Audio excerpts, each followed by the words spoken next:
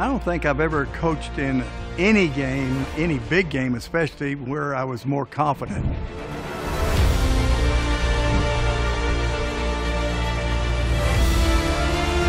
Walking out before the ball game, it was just a sense of pride. And you know, right before the kickoff, the Jets go across. As the Jets go by, what an incredible sight it is. Now it's time to get ready for the kickoff.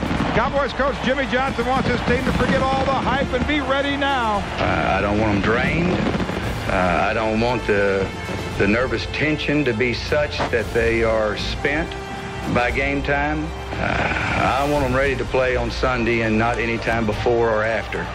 Buffalo turned the ball over a lot. Fumbles as he's hit the sack. Intercepted. Fumble recovered by Dallas. Intercepted. The ball came out. Picked off in the air. Jimmy Jones intercepts and rolls in for a touchdown.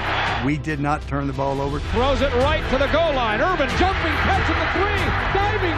Touchdown. Oh, what a play. Oh, what a throw.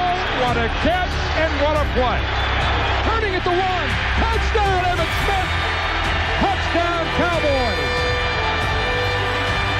So I knew we were going to win that ball game. Cowboys 52 and the Bills 17.